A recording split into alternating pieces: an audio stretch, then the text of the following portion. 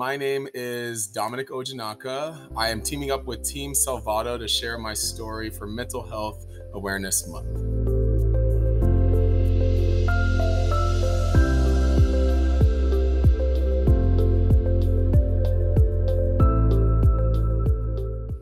I got into video games at a really young age, and the first game I ever played was Number Munchers, a math game. I very much lived a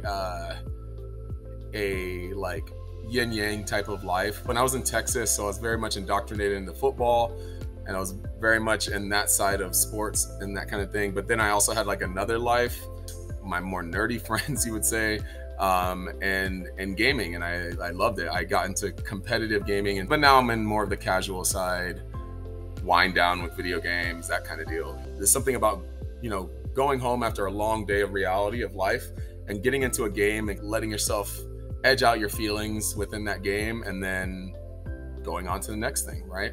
Being part of a gaming community for me means that I have a place to go where I can be a little bit more goofy, I guess. I can be a different version of myself while I'm being confined to other versions of myself, other places. So very much came into my childhood where I was like, had to like keep those two sides separate, but they were also like, it was like a dichotomy of sorts. Like one worked to kind of edge out what the other one didn't give me. When it came into my adulthood, I became more of an organizer, very much a different play to my mental health. It made me feel like I was making an impact within a community and helping it grow in ways, and it's still going strong to this day. I developed the club at BSU, the Smash Club. In my youth, in those communities that I was in, I did feel like I could be a different version of myself, but I still felt like I couldn't be all versions of myself. I get very myopically playing into one idea of it.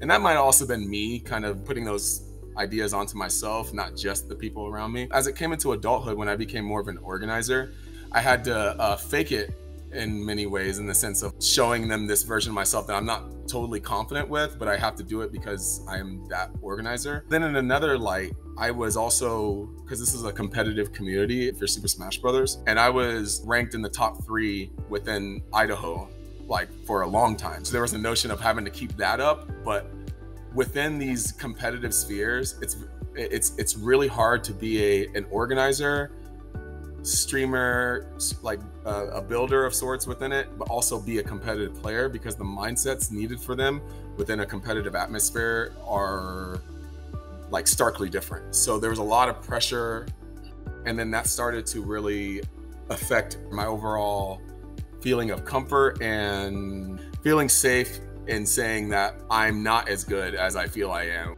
There was a bravado feeling that I had to take on and look in order to be what they wanted me to be.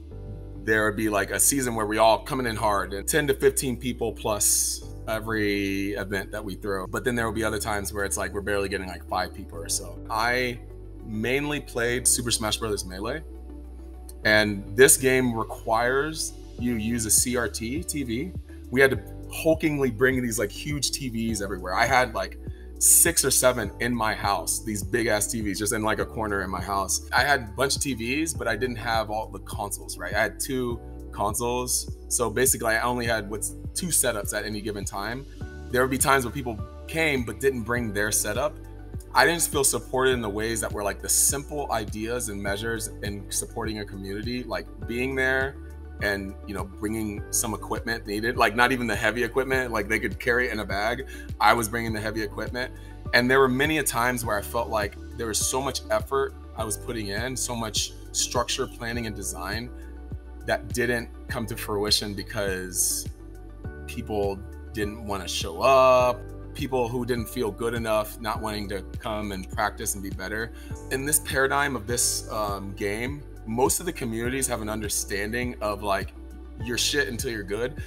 Relish in that idea because you always have room to grow, right? But there's this whole notion of not wanting to lose and how it feels to lose, and I can understand that. I had my own hurdles to deal with that too. But whenever I would show up, show out, and do things up for people, it's 40% of the time I'd say it didn't work out in the ways I would like it to. I know that other organizers before me and after me have that same issue here in Idaho. Having a sense of belonging in my community means that we connect over something, that we have this relatable thing that we connect over, but that isn't the end all be all of our connection, right? That even though it's hinged on this idea of gaming, that it allowed us to connect in other ways. For instance, we would go travel to other states, other places to do tournaments and stuff like that. And it was such a connective time because, you know, obviously it's us. It's just us. We're kind of our own crew while other like states and their crews are coming in. So it's kind of like we're representing ourselves and each other in our state and stuff. So it's like there's that feeling of like camaraderie and connectiveness through that. But then also just the nature of like having this game and this community with all of its like memes and particular inside jokes and stuff like that, and having that kind of thing with people. I love seeing the people I would play with in the Smash community outside, because we would have those things, right? We would be able to like speak in this language that we only know. Like it's a different type of connection that nobody else would understand unless they're within that community. So the activity that helps with my mental health and self-care is my gym time. I've been going to the gym for over 2 decades now, and it's really just turned into this time where I could go in there, turn myself off, and just be without having to think about how I'm affecting others in the space that I'm in.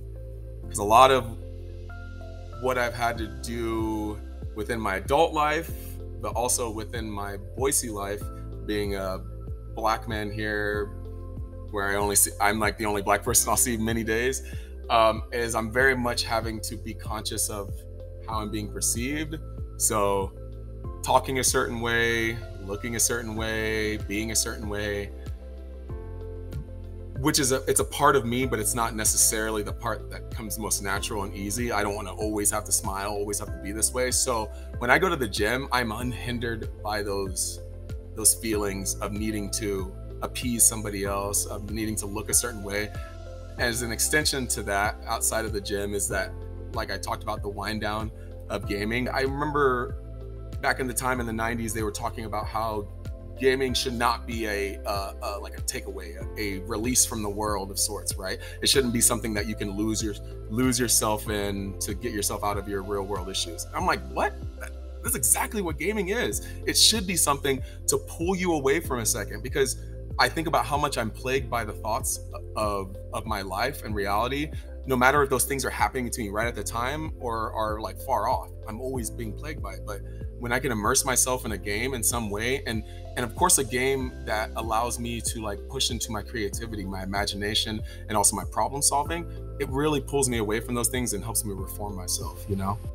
My best lesson in going into life and adulthood and understanding how to deal with my mistakes and the negative parts of my life or my psyche and such, and rather seeing them, dwelling on those ideas or those things as like mistakes or negative things, but to rather see them as learning opportunities, especially if you have a good understanding of your values and you stand by your, like you live by your values, you're always striving towards them, right? I don't see many things as like a transgression on your moral soul or your existentialism, right? It's more of a, if I make a mistake that goes against my values later on, unintentionally without realizing it, then that's just a learning opportunity. I shouldn't beat myself up for it. I'm very much inspired by other people. When I see resolve, strength of character, vulnerability in others, it like makes me want to be those things more. Even though I'm always looking, like those are all values to me in some capacity. When I see it in others, it makes me realize how apparent it is in me or not. So it kind of makes me do an audit. And then there's another side of that within myself. So I feel like I can motivate myself really well if I have empathetic conversations with myself. So a lot of the times I'm in my head talking shit, but when I realize that like I need to get built up for something, I start to build myself up in my head. I start to tell myself like affirmations of like what like why I feel worthy in this world, or why other people see me as worthy, you know, and what qualities I bring to this certain situation or something like that, right? to allow myself to remember how awesome I am.